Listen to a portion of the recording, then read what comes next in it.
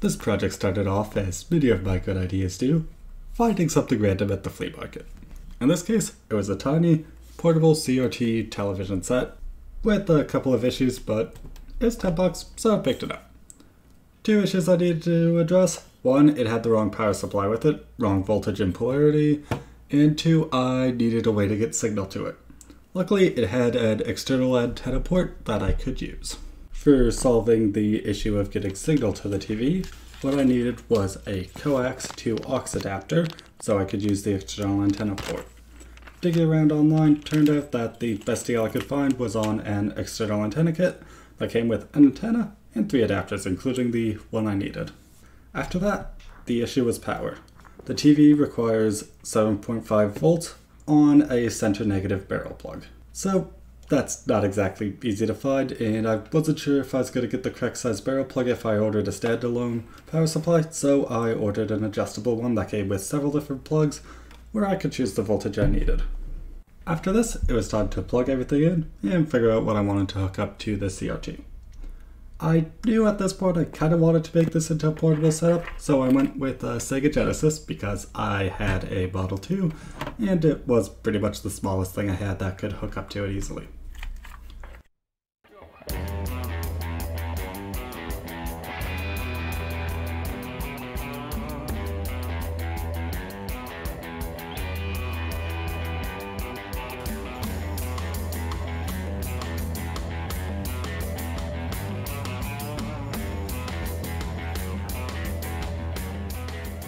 So despite things being a little cramped on my desk, when I got everything finally connected, there was no signal.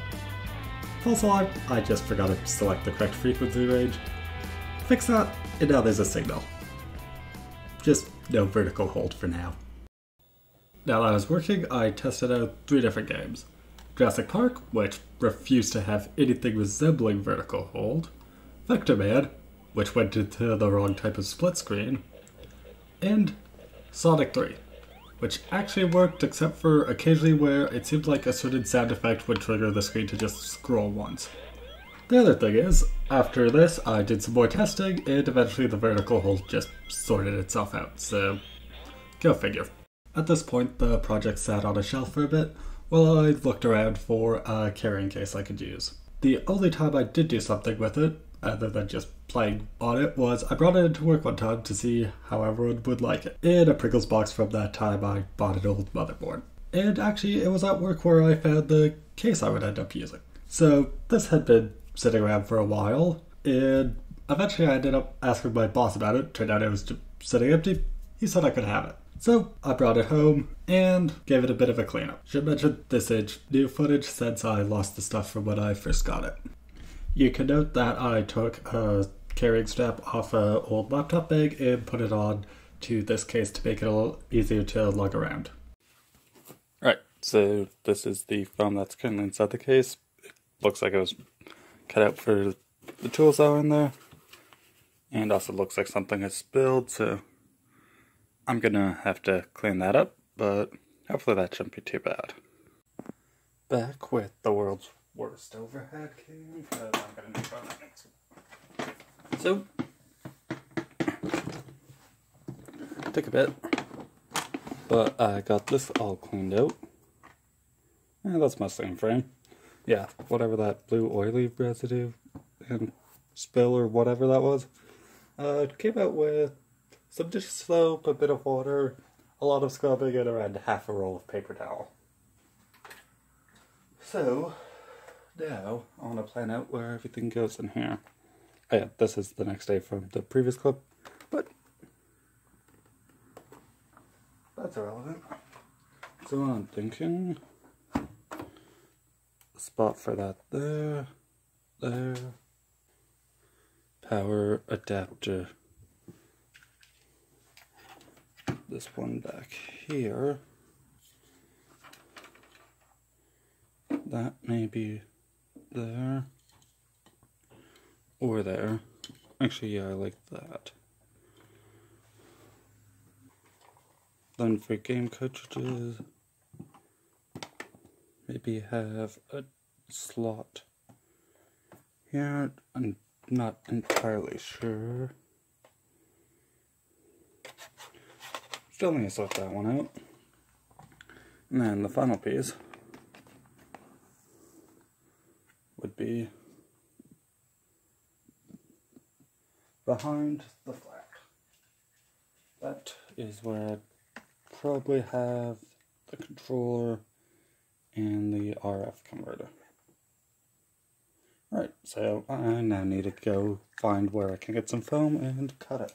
Surprisingly, the most difficult part of this to get was the slab of foam. Might just be in my area, but upholstery shops, which is where I got this from, have some really weird hours.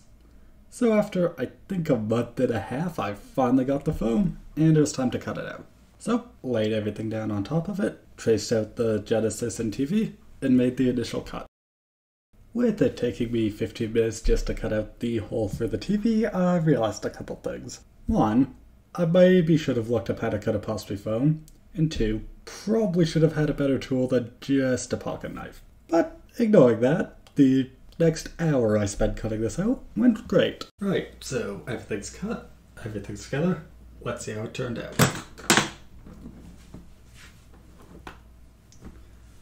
So as you can see, I made some changes beyond the initial layout plan. TV and Genesis are still there, but now RF adapter and the controller sit on top of it. 2 games go behind, space here. If I wanted to, I could put another slot here. It's just kind of hard to cut the foam when it's skinny. And then Sega Genesis power adapter and TV stand are here. The antenna just lives in there if I ever want to use the TV as a, well, TV. And then up here we've got the power cord for the TV and a power bar, because with the 2 wall warts, they don't always fit in a regular outlet, and that way I only take up 1 plug if I'm somewhere crowded. Now, let's show it off in style.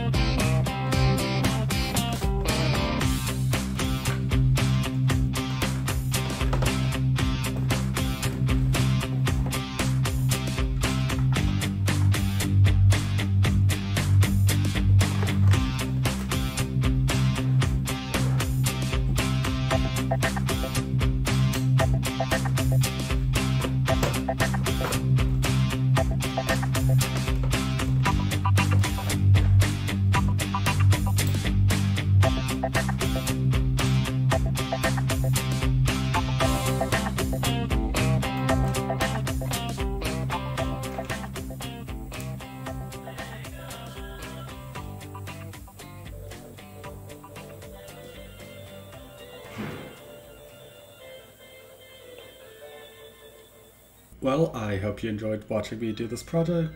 Still getting used to editing footage from when I do projects rather than just game footage. Wanted to include a bit of every stage of it.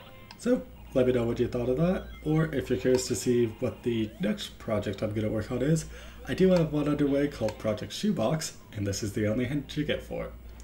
Otherwise, if you have any suggestions, leave them in the comments, or if you want to check out me being an idiot in video games, there's plenty to choose from. Anyway, I hope you all have a good day, and until next time, I guess interactions exist.